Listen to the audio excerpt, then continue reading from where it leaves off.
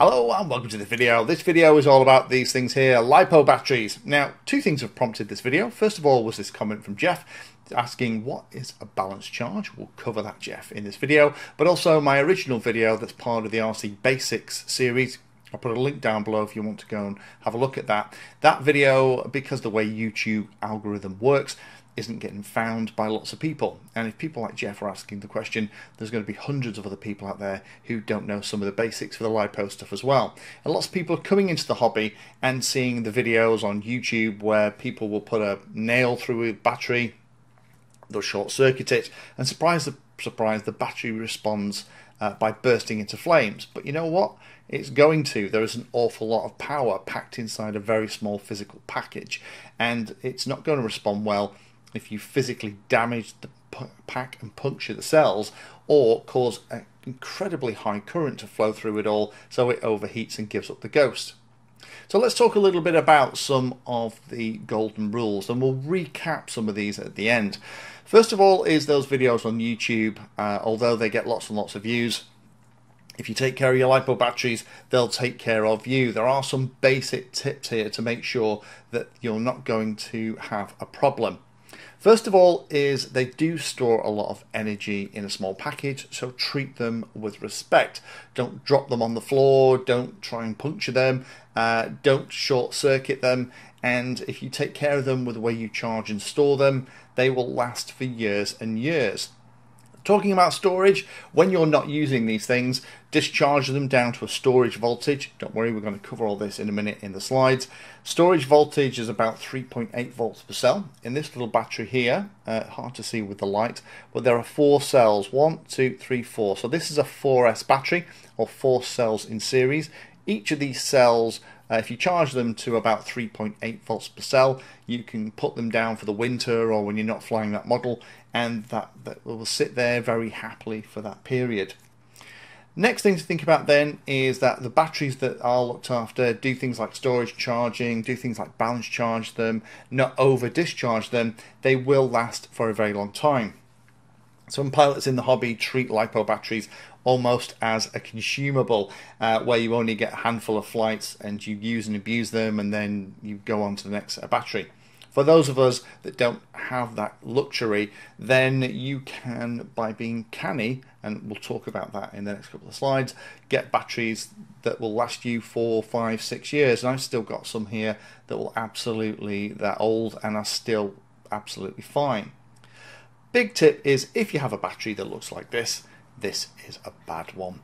If you have a battery that's damaged, if you have it that looks like it's puffed up like a balloon, immediately retire it, discharge it completely, and then recycle it. Check out your local authority, council, on how you recycle these batteries. But when they look like this, or they start to look like this, you know what? They've had their chips and you need to get rid of them. So first thing we'll talk about is the fact that a Lipo battery, it might be different from some of the other batteries that you've played with if you are coming into the hobby and you're new to all this. The Lipo battery has a really flat discharge curve. Now what that means is that when each of the cells inside a battery is fully charged, they're at 4.2 volts a cell. You will hear of high voltage packs that go to a 4.35 volts per cell, but if it is that, it'll clearly say on the pack. But 99% of the time, if you buy a pack, you're going to probably get hold of a standard Lipo pack, and then each cell is 4.2 volts. When it is completely discharged and ready to be charged again, minimum voltage per cell is about 3.5 volts. So you've only got 0.7 of a volt between the battery being fully charged and it being considered empty. Now that is one of the great things about Lipo batteries and why they're so good for the hobby, because as a battery discharges, obviously motors turn more slowly, you don't get the same speed out of a model if you're flying it. And the nice thing is that even at the end of the flight, the kind of drop off that you see with other battery types isn't there. Now that 3.8 volts a cell is also on this little diagram, so that is what you do, and there are charge settings on your charger. Again, we'll come on to that in a minute. But when the cells in your battery are fully charged, they're all going to be at 4.2 volts, or very close to. When the cell is ready to be charged again, each of the cells will be 3.5 volts. What you need to make sure is that when you are using the batteries, you don't go below 3.5 volts, because you start to cause irreversible chemical changes within the cells inside the battery, and that will shorten their life and degrade their performance. So let's talk a little bit more about cells, because I've talked about that a few times now. So again, a cell is one of these little silver packages, and each of those cells can either be 4.2 volts fully charged, as we've just looked at, or 3.5 volts fully discharged. You can connect them together to make batteries that have a higher voltage. So if we have 3 cells together, like in this diagram, each of those have a maximum charge and they're at 4.2 volts. That means the whole pack is going to be 12.6 volts. That's what we call a 3S pack, or a 3 cells connected in series. That's what the 3S stands for. Now, there are 2 connectors on a Lipo pack. The first one is that's very common in the hobby now, that almost everyone uses, is called an XT60. That is the one that you connect to the speed controller in your model. That's where the current can be drawn from. You also have this other weird one here. This is called a balance connector, and this balance connector connects to each side of all of the cells inside the battery, and it's used by the charger to do something called a balance charge. Now, what happens in a normal charge is the current is pushed back through the XT60 through all of the cells, and that electrical current is turned back into chemical energy that's stored within those individual Lipo cells. And of course, ideally you want all the cells to be 4.2 volts. So they all do the same amount of work and they're all under the same amount of stress when you then use the pack. But it might be that some of the cells are slightly better than others. Some of the cells might reach 4.2 volts first, while the other cells still at 4.17 volts. And using the balance tap allows the charger to then target those cells that are still a little bit behind the others and bring them up. So when you finish charging, it's at 4.2 volts. Now, normal chargers with decent batteries, I tend to just use a regular charge, because a good battery with evenly matched cells that's decent quality, using a charge will get them to be almost identical every time. So I would normally plug it in and use the charge cycle on a charger like this every 4 out of 5 times. Now, interestingly, the balance tap is still plugged into the charger when you do that, because what's happening is the charger is still monitoring to make sure that none of the cells go over 4.2 volts, because as we've already looked at, 4.2 volts is the maximum that each cell should be charged to. Next type of charging is the balance charge. Balance charging is doing what I've just described, where not only is it going to charge up so that most of the cells are at 4.2 volts, it's then going to spend a bit of time going through the balance part of the charge cycle, and it's going to target any of the cells that aren't quite at 4.2 to make sure that the pack is fully balanced. Personally, with good packs, I only do that every 4 or 5 times, just to make sure that the pack is completely balanced and each of the cells are under the same amount of stress when I go and fly. Next mode that you'll come across is something called storage. That will charge or discharge, depending on what the voltages in the pack are, down to 3.8 volts per cell. And that is the level that you need in order to kind of put the battery away and for it to be happy to just sit in storage for a while. Why can't you store it at 4.2 volts? Well, what happens over time is there's a little bit of self-discharge within the battery, and storing it with that high voltage can accelerate that degradation that we talked about, where you end up with a puffy battery that looks like it's been blown up like a balloon. So it's always better when you are not using a battery to put it down to a storage charge. The way I tend to do it is when I come back from the field, I will put all of my batteries on a Lipo discharger just to make sure that they're all at 3.8 volts, and then once they are, put them down ready for the next flying day. There is also the modes, things like discharge in a lot of chargers, that allows you to take energy out of the battery. Some of the chargers are very clever, and if you are running the charger with a much larger battery, will actually put the energy from the battery you're discharging back into the battery that's actually running the charger. But that's just handy, again, like we just looked at with that big device that I have that's specific for discharging lipos. Lots of chargers will let you do that too. But to be honest, storage and discharge are the ones that you tend to use after a flying day. The last mode that some chargers are coming along with now is one called destroy, and be very careful with this. When you get to the point where the battery has come to the end of its life, it's puffed up, it isn't performing as well, then you need to completely discharge it typically before you get rid of it. That makes it a lot safer to handle. And I use this thing here. This is just an automotive bulb, and I plug that into the XT60 connector, and that completely discharges it. It'll take overnight, usually sits outside in the log burner, and just discharges while it does it in case anything bad happens. But you've also got the ability with some of the modern chargers to not only discharge it down to storage charge or 3.5 volts, but actually to continue to discharge it until all of the energy is taken out of the pack. That is something you'd only do once with each pack at the end of its life.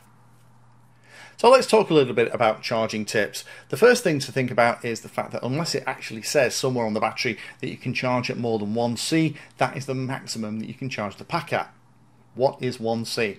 Well, that is the capacity of the battery, and that is the maximum amperage that you can set on your charger. And I wouldn't use any more than that, again, unless it explicitly says so on the battery. So I normally charge at 1C or just below 1C, because that's actually slightly nicer for the pack. So this is a 2200 milliamp hour pack, so I would charge this at 2.2 amps. The other way you'll see the numbers written on the pack is this is a 1.3 amp hour pack. This is another 4S battery, so I would charge this at 1.3 amps. So that's the trick. Always use the capacity as the guide. So a 5000 milliamp hour pack is going to be charged at 5 amps. A 4000 milliamp hour pack, guess what, is going to be charged at 4 amps. Something like an 850 milliamp hour pack is going to be charged at 0.85 of an amp.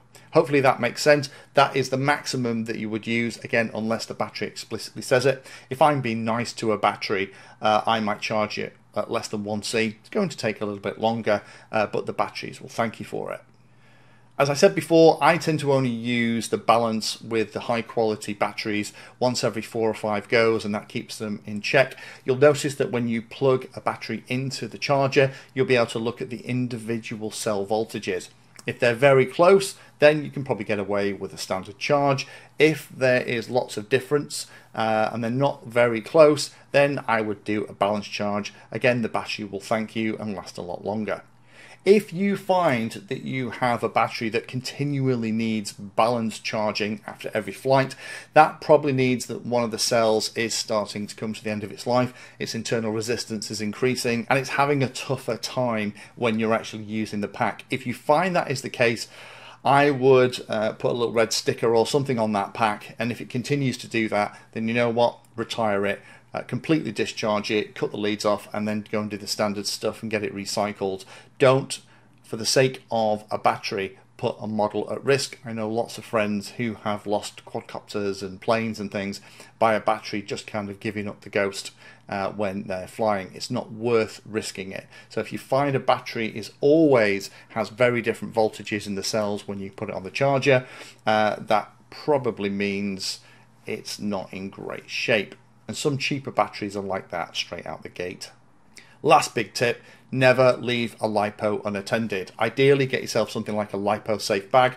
If it is being charged and there is some physical problem with the battery that results in it getting very hot, overheating and starting to outgas and potentially even burst into flames, having a LiPo battery will allow you to kind of get rid of that and get it outside before anything happens. Touch wood, I've been using LiPo batteries now for 15, 16 years and never had it happen. But then I'm really careful with my LiPo batteries and I look after them. And of course, when you are charging a LiPo battery, never ever leave it unattended. Always stay in the room with it, because the time you walk away and then you forget it's charging is the time that one of the LiPo batteries will probably start to misbehave. So to finish off this little video, here are some quick LiPo golden rules that I personally follow here. That means that hopefully I'm going to continue to be safe and my batteries are going to work great for me. First of all, reiterate, never leave a LiPo unattended. Ideally use a LiPo safe bag when you are charging these things, and always have an easy way if you need to get them outside and store them safely. Storage charge is 3.8 volts per cell. That is where they need to be. They will thank you for that. Think about where you're going to put them. Don't put them near anything flammable. Just be careful. I put them in the garage in ammo boxes. I just nick the seals at the top, so if one of them does start to gas, it doesn't create a little bomb. But it does mean that if one of them has a problem, the problem's contained. Balance charge them every 4 or 5 times. With good quality batteries, that will be easily enough. Again, if you have batteries that consistently need balance charging and you always have one cell that's wildly out of balance, it's an indicator that battery is on its way out. Retire them also when they start to puff up. If they look like this battery here, just don't risk your models with it. Go and discharge them fully and get them recycled. And that also goes for when they're damaged in a crash. It can be tempting, if they look okay, that you kind of continue with them, but it might be that if they've already been compromised and the cells are already deformed, the next crash might be enough to cause a problem that's big enough for the thing to burst into flames. And not only will it take the battery, it'll also take the model and potentially half the field, if it's nice and dry, that the thing's landed in. And my last tip is, if you are using a battery and you find your flight times are dropping off, so maybe, you know, the quadcopter used to fly for 8 minutes with the battery and now it's kind of telling you it needs to land after 4, and everything else on the model is still the same, I would check your battery. It's probably coming to the end of its life, and again, it's probably time to retire it. Again, I've had friends lose planes and quads by not realizing their batteries were getting tired, and usually that's because they're not being put down to storage charge and they're not having the tips used in this video, and them kind of just letting go and the quadcopter dropping into water seems to always be the way, and disappearing out of their lives forever. So hopefully that's helpful for those of you that are new to the hobby and looking at LiPos. They are incredibly powerful batteries and they are fantastic for the modern hobby. Just treat them with respect, follow the tips in this video, and you should be absolutely safe and have many years of happy flying with the ones that you buy. Thank you for spending your time today watching that video. You can find me in all the usual places on social media, and if you're trying to learn about a subject, then check out the playlist. All of my videos are organized into easy to follow playlists that, if you're trying to learn a topic, will take you from the basics right the way through to some pretty advanced stuff.